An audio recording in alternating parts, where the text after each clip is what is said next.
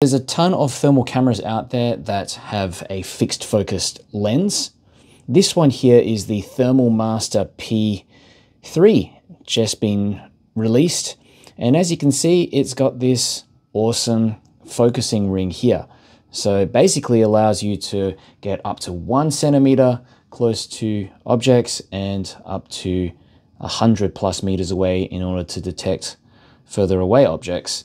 So yeah, I think this is a really cool, versatile option.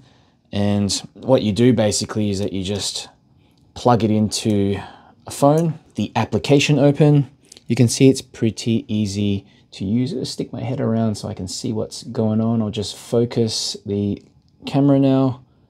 Okay, so you can get that crisp, focusable image. There is also this button up the top here, the X3 button, that sharpens up the image.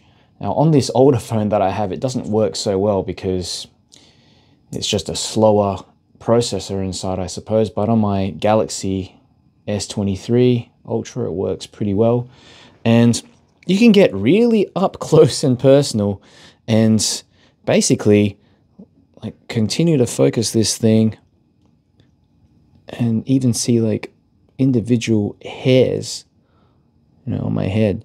But yeah, let's have a look at some outdoor shots, and I've also got some close-ups to see how it performs. Put the focus all the way as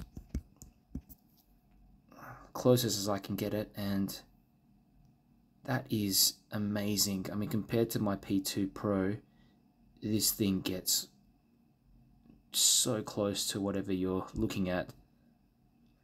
I mean, some of these components are less than a millimeter. Yeah, less than a millimeter long. Let's turn this over, have a look at some of these other components. At this kind of focal length though, at like 5, you know, I think where's maybe like about a centimeter from whatever you're looking at. It's hard to get everything in focus.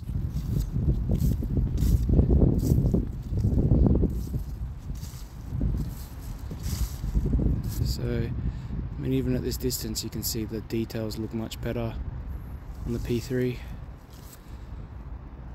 due to the ability to focus and slightly longer focal distance as well.